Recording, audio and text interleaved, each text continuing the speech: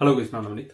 Cybercrime part 2 வந்து பார்க்க போறோம். இந்த செஷன்ல நம்ம எதெல்லாம் பத்தி டிஸ்கஸ் பண்ண போறோம் அப்படின்னு சொன்னா cyber stalking and call spoofing and ransom virus பத்தி பார்க்க போறோம். ஃபர்ஸ்ட் வந்து cyber stalking. Stalking அப்படின்னு சொன்னா என்ன அப்படின்னு சொன்னா பின்தொடர்தல் அப்படின்னு சொல்ல அர்த்தம். நீங்க ரோட்ல நடந்து போறீங்க, திடீர்னு யாராவது ஒரு ரெண்டு பேர் வந்து உங்களை பின்தொடர்ந்து வந்துட்டு இருந்தாங்கன்னா உங்களுக்கு மனசுல ஒரு விதமான பயம் ஏற்படும். ஐயோ எதுக்கு நம்மள போய் தேவையில்லாம வந்து பின்தொடர்ந்துட்டு இருக்காங்க அப்படின்னு சொல்லிட்டு. இதே மாதிரி இது வந்து கண்ணுக்கு எதிரிலேயே வந்து பின்தொடர்ந்துட்டு இருக்காங்க. இதே வந்து ஆன்லைன்ல நம்மளுக்கே தெரியாம அவங்களுடைய அடையாளத்தை மறைச்சிட்டு நம்மளுக்கு தெரியாம ஆன்லைன்ல வந்து நம்மளை பின் தொடர்ந்துட்டு இருந்தாங்கன்னா இது எதுக்காக இருக்கலாம் அப்படின்னு சொன்னா நம்ம மேல இருக்கிற பொறாமை காழ்ப்புணர்ச்சி நம்மள வந்து பழி வாங்கணும் அப்படிங்கிறதுக்காக நம்மளுக்கே தெரியாம நம்மள ஆன்லைன்ல பின் தொடர்ந்து வந்துட்டு இருந்தாங்க அப்படின்னு சொன்னா இதுதான் வந்து சைபர் ஸ்டால்கிங் அப்படின்னு சொல்லுவாங்க.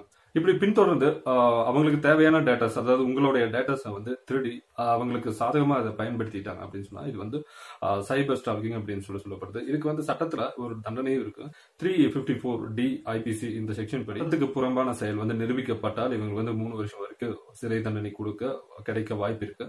ஓகே, இது வந்து எந்தெந்த சினரியோஸ்ல எல்லாம் நடக்கும் அப்படின்னு சொல்லிட்டு பார்க்கலாம். ஒரே ஒரு சினரியோஸ் மட்டும் தான் சொல்றேன். ஜெரிவிலா அப்படிங்கிற ஒரு பொண்ணு, யூஎஸ்ல படிச்ச பொண்ணு, ஸ்கூல் முடிச்சுட்டு காலேஜ் படிக்கிறதுக்கு வேண்டி வந்து இந்தியாவுக்கு வரா. சோ இவளுக்கு வந்து ஒரு பழக்கம் இருக்கு. என்ன அப்படின்னு சொன்னா இவ எங்க போனாலும் வந்து சோசியல் மீடியாஸ்ல அது வந்து செக்இன் பண்ணிடுவான். செக்இன் பண்றதோ இல்லாம அவளோட பர்சனலா அவ என்னென்ன பண்றாலோ அதெல்லாம் வந்து அவ வந்து சோசியல் மீடியாஸ்ல வந்து போஸ்டா வந்து போட்டுட்டு இருக்கா. அது வந்து ஃபேஸ்புக்கா இருக்கட்டும், ட்விட்டரா இருக்கட்டும், இன்ஸ்டாகிராமா இருக்கட்டும். ஸோ இந்த மாதிரி அவ ஷேர் பண்ணிட்டே இருக்கா. ஒரு நாள் வந்து இவ தனியா வந்து கோவாக்கு போலாம் அப்படின்னு சொல்லிட்டு பிளான் பண்ணிட்டு இவ கோவாக்கு போறா. அந்த கோவாக்கு போறதுக்கு முன்னாடி இவ வந்து ஒரு போஸ்ட் வந்து சோசியல் மீடியாஸ்ல வந்து ஸ்ப்ரெட் பண்றா. அது என்ன அப்படின்னு சொன்னா, அதாவது போஸ்ட் பண்றா. அது என்ன அப்படின்னு சொல்லி பார்த்தா, ஒரு 4 நாள் கோவால இருக்கிற அந்த பிளான்ஸ் எல்லாம் என்னென்ன அப்படின்னு சொல்லி, இந்த நாளைக்கு எதாவது இருப்பேன் அப்படின்னு சொல்லிட்டு அந்த போஸ்ட வந்து இவ போஸ்ட் பண்ணிடுறா. ஓகே, ஒரு ஆசாமி ஒருத்தன் இருந்தா, அவன் வந்து ஒரு குற்றவாளி இருந்தான். அவன் வந்து இந்த மாதிரி வந்து ஆன்லைன்ல பல குற்றங்களை வந்து செய்யறவன். அவன் வந்து என்ன பண்றான் அப்படின்னு சொன்னா இந்த பொண்ணை வந்து ஃபாலோ பண்ணிட்டு இருக்கான். அதாவது கோவா போயிருக்கான் அப்படின்னு சொல்லிட்டு அந்த போஸ்ட்டை பார்த்து தெரிஞ்சுக்கிட்டு அவளுடைய பிளான்ஸ் என்னென்ன அப்படின்னு சொல்றத பார்த்து தெரிஞ்சுக்கிட்டு மறுபடியும் இவனும் வந்து அந்த பொண்ணை பின்தொடர்ந்து கோவாக்கு போறான். ஸோ அங்கே போயிட்டு அந்த பொண்ணு கிட்ட அப்ரோச் பண்றான். இந்த மாதிரி வந்து நான் தொடர்ந்து வந்து உன்னை ஃபாலோ பண்ணிட்டு இருக்கேன், நீ வந்து இங்க தனியா தான் வந்திருக்க அப்படின்னு சொல்லி தெரியும், எனக்காக வந்து நீ ஒரு விஷயம் வந்து பண்ணணும் அப்படின்னு சொல்லிட்டு இவனுடைய சில விஷயங்கள் எல்லாம் வந்து சொல்றான். இவனுக்கு என்ன வேணும் அப்படின்னு சொல்லி கால் பண்ணி சொல்றான். சோ இதை பார்த்துட்டு அவனோட ப்ரொஃபைல ஒரு தடவை செக் பண்ணிட்டு அந்த பொண்ணு இவன் வந்து பிளாக் பண்ணிடுறான்.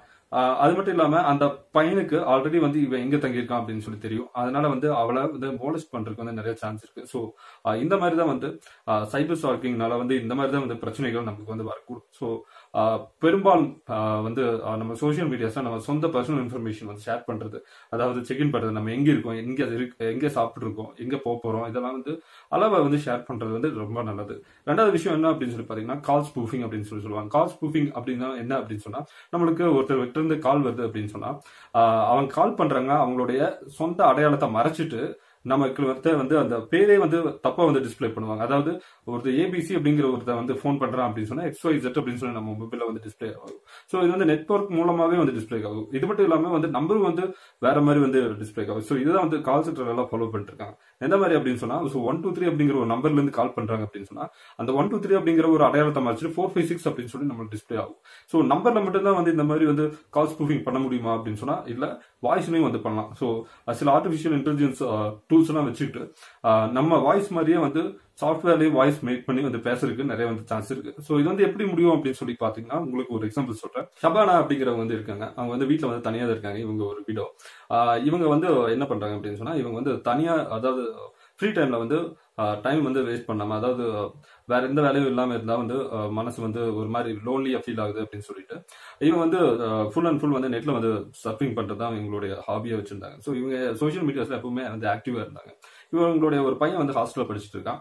ஒரு நாள் வந்து இவங்களுக்கு ஒரு கால் ஒன்று வருது, அதாவது ஒரு ஃப்ரெண்ட் ரிக்வெஸ்ட் கால் ஒன்று வருது ஃபேஸ்புக்ல. அது வந்து யாரு என்ன அப்படின்னு சொல்லி செக் பண்ணாம ஒன்லி வந்து மியூச்சுவல் ஃபண்ட்ஸ்ல வந்து அவங்க லிஸ்ட் ஆயிருக்காங்க அப்படிங்கிற ஒரே ஒரு நம்பிக்கையில மட்டும் நம்ம ஒரு ஃப்ரெண்ட்ஸோட ஃப்ரெண்டா இருப்பாங்க அப்படின்னு சொல்லி ஒரு நம்பிக்கையில வந்து அதை அக்செப்ட் பண்றாங்க.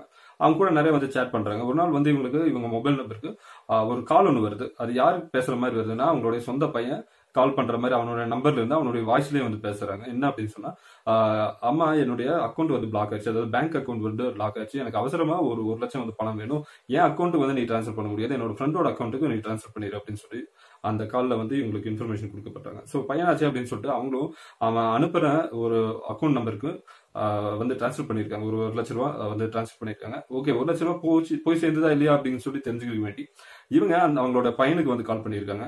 ஆனா அது 1 லட்சம் வந்து நான் கேட்கவே இல்லை அப்படின்னு சொன்னா அந்த பையன் சொல்றான். அந்த 1 லட்ச ரூபா வந்து நான் கேட்கவே இல்லை, அந்த அக்கௌண்ட் வந்து நான் கொடுக்கல அப்படின்னு சொல்லிட்டு. லேட்டர் தான் வந்து இவங்களுக்கு ஒரு விஷயம் வந்து புரிய வருது. வந்த கால் வந்து ஒரு ஃபேக்கான கால் அப்படின்னு சொல்லிட்டு. ஸோ இது மூலமா என்ன நம்மளுக்கு தெரிய வருது அப்படின்னு சொன்னா, நமக்கு வர காலா இருக்கட்டும், நம்மளுக்கு வந்து வர மெசேஜா இருக்கட்டும், இதெல்லாமே வந்து ஃபேக்கா இருக்கிறது வந்து நிறைய சான்ஸ் இருக்கு. ஸோ ஒரு கால்ல, அதாவது இந்த மாதிரி ஒரு மணி டிரான்சாக்ஷன் மேட்டர்ல வந்து இது வந்து ரொம்ப கவனம் செலுத்தி இது உண்மையா பொய்யா அப்படின்னு சொல்லி 1க்கு 2 தடவை வந்து ஆராய்ச்சி செஞ்சு அதுக்கப்புறம் வந்து நம்ம இந்த பண விஷயத்துல வந்து நம்ம பரிமாற்றம் பண்றது நமக்கு ரொம்ப நல்லது. அது இல்லாம சோஷியல் மீடியாஸ்ல யார் வந்து நம்மளுக்கு ஃப்ரெண்ட் ரெக்வெஸ்ட் கொடுத்தாலும் அவங்க வந்து நம்மள மியூச்சுவல் ஃப்ரெண்ட் லிஸ்ட்ல இருந்தாலும் சரி, இல்லாம இருந்தாலும் சரி, அவங்க ப்ரொஃபைல வந்து ஒரு தடவைக்கு 2 தடவை பார்த்து அதுக்கப்புறம் நம்மளுக்கு அதாவது ஆல்ரெடி நம்மளுக்கு தெரிஞ்ச பசங்களா இருந்தா அதுக்கப்புறம் அக்செப்ட் பண்ணிக்கிறது வந்து ரொம்ப நல்லது அப்படின்னு சொல்லி நான் சொல்றேன். 3வது விஷயம் என்ன அப்படின்னு சொல்லி பாத்தீங்கன்னா ரேன்சம் வைரஸ். ரேன்சம் வைரஸ் அப்படின்னு சொன்னா என்ன அப்படின்னு சொல்லி பாத்தீங்கன்னா, இது வந்து ஒரு கம்ப்யூட்டர் ப்ரோக்ராம் தான், ஒரு சாஃப்ட்வேர் அப்படின்னு சொல்லி நீங்க வச்சுக்கலாம். இந்த சாஃப்ட்வேர் வந்து நம்மளுக்கே தெரியாம நம்ம சிஸ்டம்ல வந்து இன்ஸ்டால் பண்ணிடுவாங்க. அதுக்கப்புறம் நம்ம சிஸ்டம் வந்து என்ன ஆகும் அப்படின்னு சொன்னா ஃபுல்லா வந்து பிளாக் ஆயிரும். நம்மளே வந்து யூஸ் பண்ண முடியாத ஒரு சிச்சுவேஷன் ஆயிரும். நம்ம வந்து தனியா வந்து நம்ம ஒரு பெரிய பிசினஸ் மேன்லாம் கிடையாது, நம்ம வீட்டுல சும்மா தான் சிஸ்டம் யூஸ் பண்றோம் அப்படின்னு சொன்னா நம்மளுக்கு ஒரு பெரிய லாஸே கிடையாது. இதே ஒரு பிசினஸ் மேன் அவங்களோட கான்ஃபிடென்ஷியல் இன்ஃபர்மேஷன் அவங்க சிஸ்டம்ல வந்து வச்சிருந்தாங்கன்னா, அவங்க கணக்கு வழக்கு, அவங்க கம்பெனியோட கணக்கு வழக்கு எல்லாமே அதுல வச்சிருந்தாங்க அப்படின்னு சொன்னா, அந்த ஒரு இன்ஃபர்மேஷன் நம்மளுக்கு வந்து அக்சசபிள் இல்லாம போயிருக்கும் போது நம்மளுக்கு வந்து அந்த இடத்துல ஒரு பெரிய இழப்பு தான் ஏற்படும். சோ இந்த மாதிரி ஒரு ரேன்சம் வைரஸ் அப்படிங்கிற ஒரு கம்ப்யூட்டர் ப்ரோக்ராம் வந்து நம்ம சிஸ்டம்குள்ள போட்டு நம்ம சிஸ்டம்ல இருக்கிற டேட்டாஸ் எல்லாம் திருடுவாங்க, இல்லைன்னா நம்ம சிஸ்டம் நம்மளாலே வந்து யூஸ் பண்ண முடியாத மாதிரி பண்ணிடுவாங்க. ஸோ இதுதான் வந்து ரேன்சம் வைரஸ் அட்டாக் அப்படின்னு சொல்லுவாங்க. இதுக்கு ஒரு எக்ஸாம்பிள் என்ன அப்படின்னு சொல்லிருக்கீங்க, ஒரு ஐலிஷா அப்படிங்கிற ஒரு பொண்ணு, ஒரு தொழிலதிபரா இருக்காங்க. இவங்க கம்பெனில ஒரு 50 பேர் 60 சிஸ்டம்ஸ் வந்து இருக்கு. காஸ்ட் கட்டிங்னால இவங்க என்ன பண்றாங்க அப்படின்னா, அந்த சிஸ்டம்ல எந்த ஒரு ஆப்ரேட்டிங் சிஸ்டமும் வந்து அப்கிரேட் பண்ணாம இருக்காங்க, ஆன்டி வைரஸ் இன்ஸ்டால் பண்ணாம இருக்காங்க. ஒரு நாள் வந்து என்ன பண்றாங்க அப்படின்னு சொன்னா, ஒரு மெயில் ஒன்று இவங்களுக்கு வருது. அந்த மெயில்ல வந்து இந்த ரேன்சம் வைரஸ் வந்து இருக்கு. ஸோ அந்த ப்ரோக்ராம் இருக்கு அப்படின்னு சொல்லி தெரியாம இவங்க வந்து அந்த அட்டாச்மெண்ட் வந்து டவுன்லோட் பண்ணிடுறாங்க. அதுக்கப்புறம் டவுன்லோட் பண்ணது என்ன ஆச்சுன்னா, அந்த ப்ரோக்ராம் ஆட்டோமேட்டிக்கா வந்து இன்ஸ்டால் ஆயிடுது. அதுக்கப்புறம் அவங்களுடைய சொந்த சிஸ்டம் ஆக்சஸ் ட்ரை பண்றாங்க, பட் இவங்களால வந்து ஆக்சஸ் பண்ண முடியல. திடீர்னு சிஸ்டம்ல இருந்து ஒரு பாப்அப் மெசேஜ் ஒன்று வருது, நீங்க வந்து இந்த சிஸ்டம் வந்து ஆக்சஸ் பண்ணும் அப்படின்னு சொன்னா நீங்க வந்து ஒரு 1 லேக் வந்து பே பண்ணும் அப்படின்னு சொல்லிட்டு. அந்த 1 லேக் எப்படி பே பண்ணும் அப்படின்னு சொன்னா, ஒரு சாதாரண அக்கௌண்ட் நம்பர்லாம் அவங்க வந்து கொடுக்கல, அவங்க வந்து ஒரு பிட்காயின் வேலட் அட்ரஸ் வந்து கொடுக்குறாங்க. இந்த அட்ரஸுக்கு நீங்க வந்து நீங்க ட்ரான்ஸ்ஃபர் பண்ண வேண்டிய ஒரு அமௌண்ட்டை பிட்காயினை வந்து பேமெண்ட் வந்து பிட்காயின் பேமெண்டா வந்து பண்ணணும் அப்படின்னு சொல்லி சொல்றாங்க.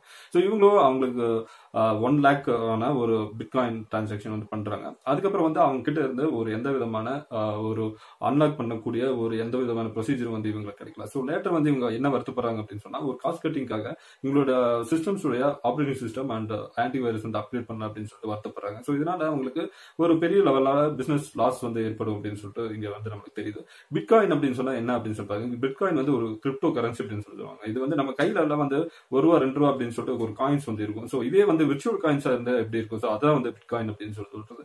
ஒவ்வொரு பிட்காயினுக்கும் ஒவ்வொரு மதிப்பு இருக்கும். ஸோ பிட்காயின் அப்படிங்கிறது ஒரு காயின், அதுக்கு போட்டு வைக்கிறதுக்கு ஒரு வேலட், அதாவது அதுக்கு உண்டான ஒரு அட்ரஸ் ஒன்று இருக்கும். ஸோ அந்த வேலட் கூட ஒரு விர்ச்சுவல் அட்ரஸா தான் இருக்கும். ஸோ அது வந்து என்கிரிப்ட் ஆயிருக்கும், நம்மளால அதை பார்த்து வந்து அண்டர்ஸ்டாண்ட் பண்ணிக்க முடியாது. இந்த பிட்காயின் டிரான்சாக்ஷன் வந்து ஒரு யாருனாலையும் வந்து ட்ராக் பண்ண முடியாது. ஒரு அக்கௌண்ட் நம்பர், ஒரு பேங்க் அக்கௌண்ட் நம்பர் இருக்கு அப்படின்னு சொன்னா அந்த அக்கௌண்ட் நம்பர்ல என்னென்ன டிரான்சாக்ஷன் ஆச்சு அப்படின்னு சொல்லி ஈஸியா வந்து கண்டுபிடிச்சிடலாம். ஆனா இந்த பிட்காயின் டிரான்சாக்ஷன்ல வந்து யாராலும் வந்து கண்டுபிடிக்க முடியாது, எங்க போகுது, யார் அதை வந்து வித்ட்ரா பண்றாங்க அப்படின்னு சொல்லி எந்த விதமான இன்ஃபர்மேஷன் நம்மளால கண்டுபிடிக்க முடியாது. ஸோ இதுல இருந்து என்ன தெரியுது அப்படின்னு சொன்னா, இந்த ரேன்சம் வைரஸ் தாக்குதல் நடக்கிறதுக்கு வந்து நிறைய சான்ஸ் இருக்கு. முக்கியமா வந்து ஒரு பெரிய பெரிய நிறுவனங்களுக்கு வந்து இந்த மாதிரி ஒரு சான்ஸ் இருக்கு. ஸோ டைம்லி வந்து anti virus operating system update பண்ணிக்கிறது வந்து ரொம்ப நல்லது. ஸோ இன்னைக்கு வந்து இந்த 3 விஷயங்கள் பார்த்தோம். இந்த 3 விஷயங்களால கண்டிப்பா உங்களுக்கு ஒரு மினிமம் நாலேஜ் கிடைச்சிருக்கும் அப்படின்னு சொல்லி நினைக்கிறேன் சைபர் கிரைமை பத்தி. இன்னும் வந்து நிறைய சைபர் கிரைமை பத்தி நம்ம அடுத்தடுத்த பகுதிகளில் வந்து பார்க்கலாம். ஸோ இந்த செஷன் உங்களுக்கு பிடிச்சிருந்தது அப்படின்னு சொன்னா கீழே வந்து லைக் பண்ணுங்க, கமெண்ட், உங்களுக்கு ஏதாவது இதை பத்தி சொல்லணும் அப்படின்னு சொன்னா கமெண்ட் பண்ணுங்க. அடுத்தவங்க பார்க்கணும் அப்படின்னு சொன்னா ஷேர் பண்ணுங்க. இன்னும் இந்த மாதிரி பல லேட்டஸ்ட் அப்டேட்க்கு, அதாவது சைபர் கிரைம் பத்தி அப்டேட்க்கு இந்த சேனல் வந்து சப்ஸ்கிரைப் பண்ணுங்க. நம்ம நெக்ஸ்ட் டாபிக்ல நெக்ஸ்ட் செஷன்ல மீட் பண்ணலாம். So until then